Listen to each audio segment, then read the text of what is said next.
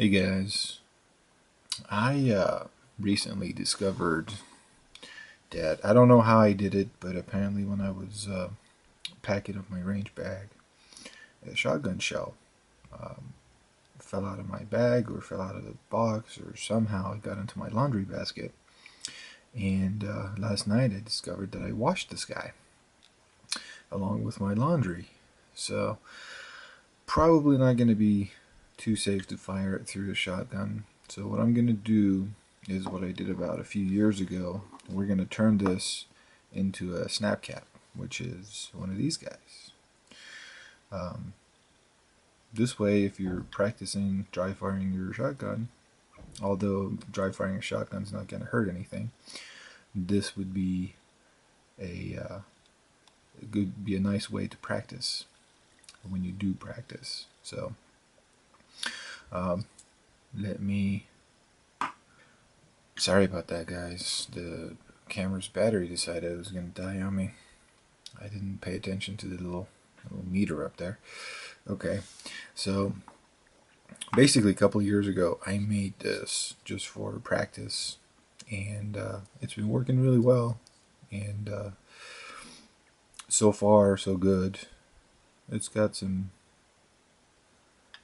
it's been fired a few times, so it is it's a very cheap way of buying or making your own snap cap.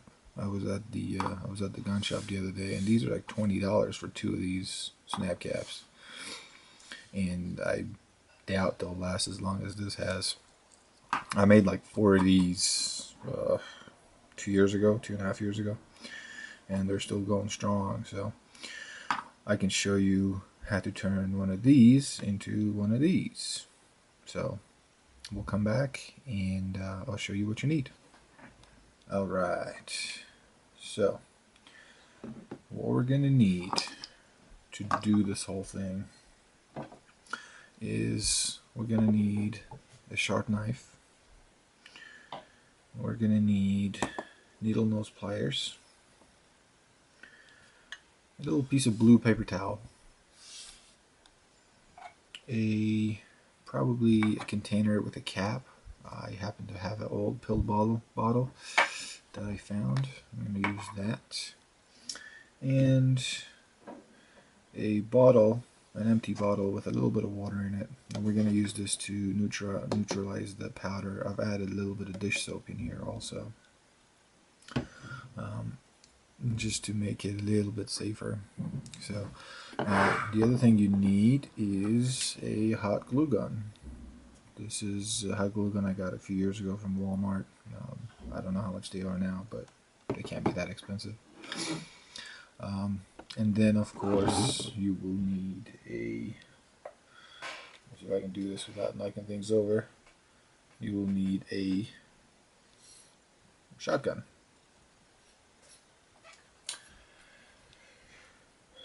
Of course. Okay, so let's get cracking. These are the cheap federal stuff that I get from Walmart. The Field and Target loads. 12 gauge, 7.5 shots. It's very similar to, man, that noise. It's alright, one of the neighbors is doing something. Okay, so I'm gonna put these aside and we'll get cracking. So first thing you want to do is we want to open up our shell. Now this is very dangerous. If you don't know what you're doing, don't do it. Okay, this video is only for people who have experience with this before. Okay, this is very, very dangerous. Don't try that. But what we're gonna do, you see that little rim right there, that little rim, I'm just gonna cut that off. So I'm just gonna go in with my knife and I'm gonna cut that off. See how that's going?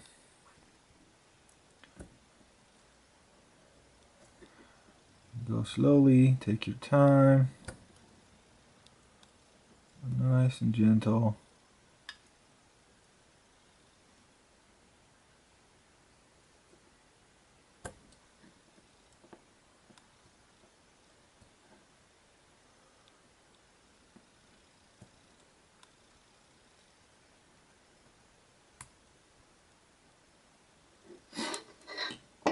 Okay, now the rim has been cut. You can see some of the shells in there. You can see some of the shots in there. Sorry, not shells. So what I'm going to do, I'm going to bring over my pill bottle. I'm going to open up the cap, and I'm going to just let the shot fall out into the pill bottle.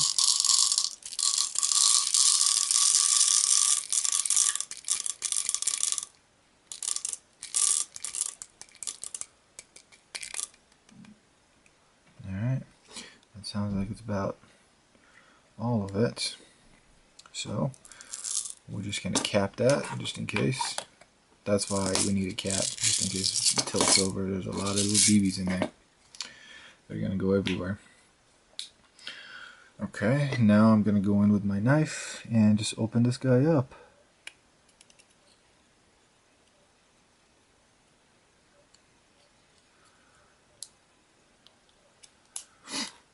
Alright, now if you notice, the lip is a little uneven. What you can do, you can get a Dremel and just even that out, or with your knife, just take little bits and pieces. It doesn't need to be perfectly level.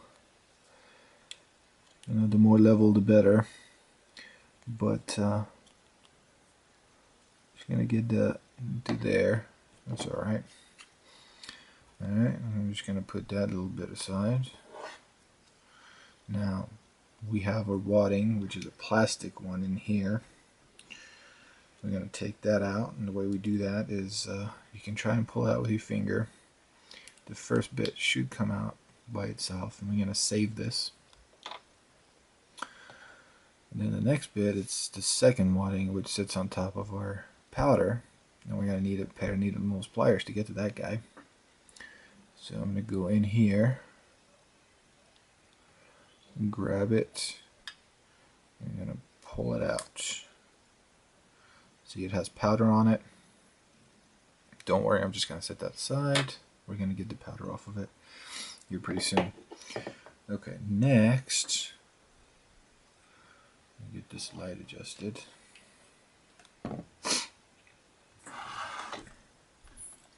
Next, we have our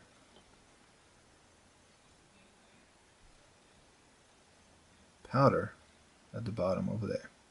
So we're going to have to take that out. The way we do that is I'm going to grab my water bottle, or really any kind of bottle. It doesn't have to be a water bottle.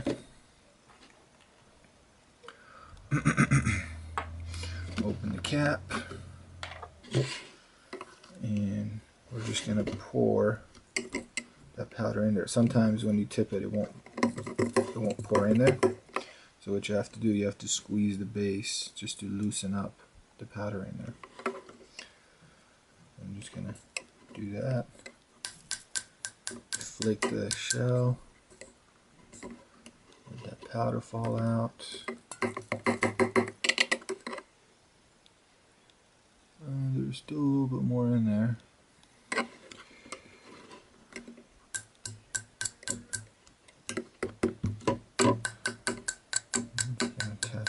Out, get it fairly clean. Yeah, it's all rusty inside. I don't know if that primer is still any good or not, but we need to neutralize that primer.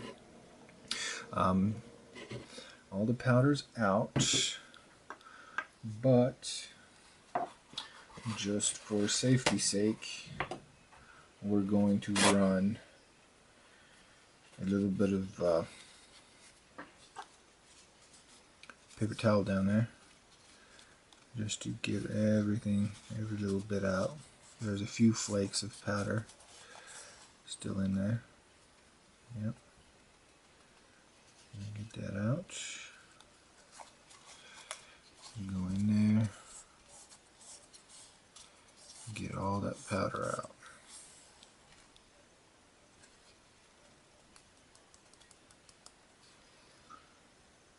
Alright.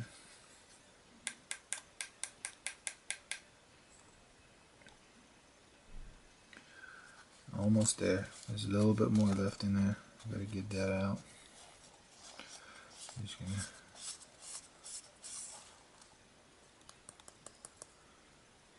Alright, almost everything's out. So, let me put that aside. I'm just going to collect this stuff. Or trash, basically.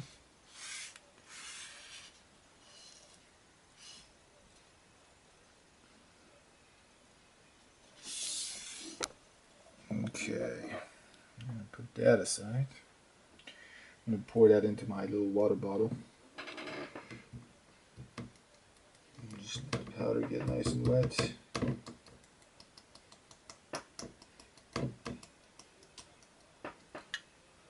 Okay. And I'll cap my bottle.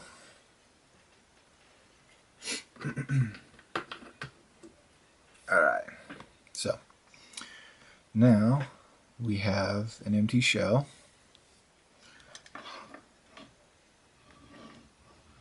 It's so hard to, yeah, you can see the primer down there in the center. So the shell is empty. Now we need to neutralize the primer. Some people say score WD-40 in there or get it wet. I think the best way to do it is just discharge it.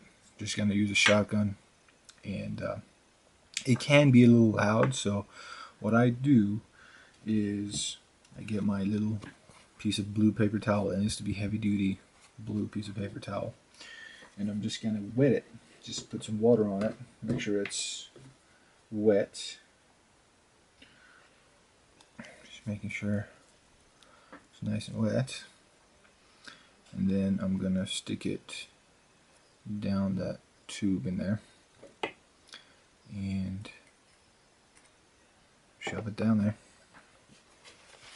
You need to make a good, tight seal around there when you let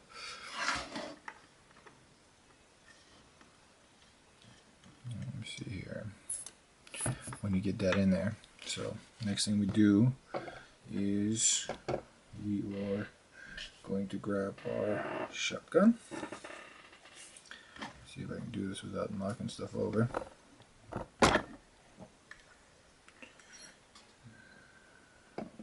There. That light's in the way. And I'm just going to drop it in.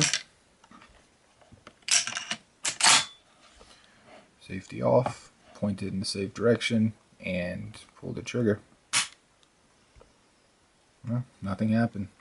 As the primer was.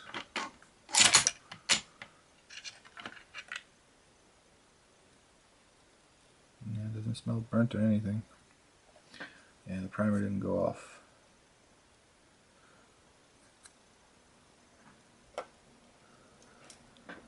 You want that primer to go off, but in my case, it didn't go off. The primer did get wet. I'm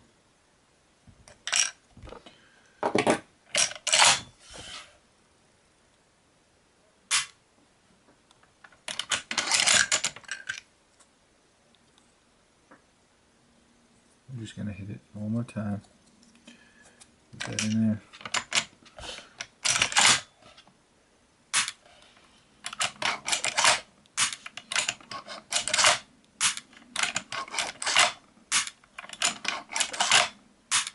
Okay.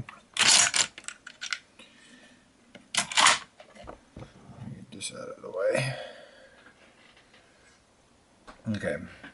In my case, because mine's been through the washing machine, the primer didn't go off, but we hit it enough. If it was going to go off, it would have gone off by now. So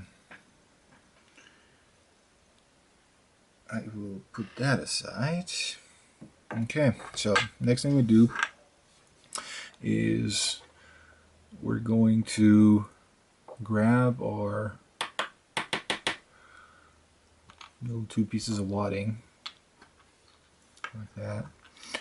This one's going to go in the same way it came out. So it came out this way, so I'm just going to put that in like that. And push it down, all the way down. This one came out like this, but in our case, what we're going to do is we're going to turn it upside down, and we're going to put it in upside down. So it's going to go in like that. It's going to leave a little bit of area right there with the flat shelf at the bottom. So now we'll grab our pellets again, and we're going to put some pellets in there. I'm not going to fill it all the way to the top, but just enough. The reason I put pellets in there is so it's a little bit nose heavy. It becomes a little unbalanced. It's going to eject very similarly to a shotgun shell would. Also, it will help you not confuse it with the real shelf, because it's going to feel totally different. It will be nose heavy and always going to have some shot left over. So we're going to leave a little bit of space between the edge and the surface of the shots. I'm just going to tap it down, put my finger on it, give it a little twirl, make sure they're all seated nice and tight in there. Okay. Next, I'm going to grab my hot glue gun, and I'm going to just put a big glob of it. You got to make sure that your glue gun is really hot to the point where it's dripping off the nose. That way the glue is nice and liquid. And I will just pump that out.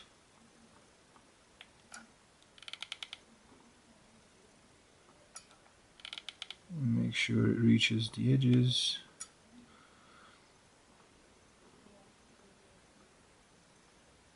Okay.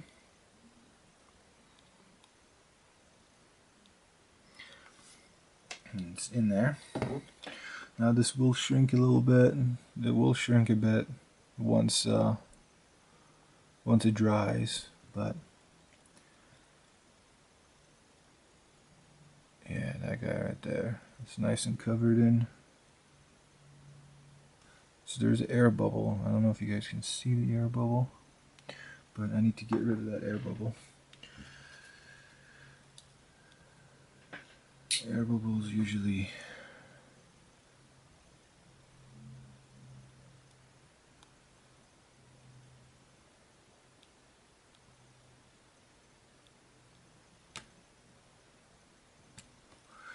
okay, now we have some imperfections.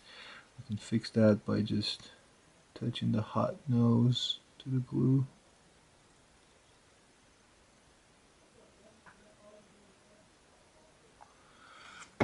There you go. Now that's done. We'll just let that dry, and I'll come back and we'll finish it off. Very well. This is the old one. I'm going to drop that in. And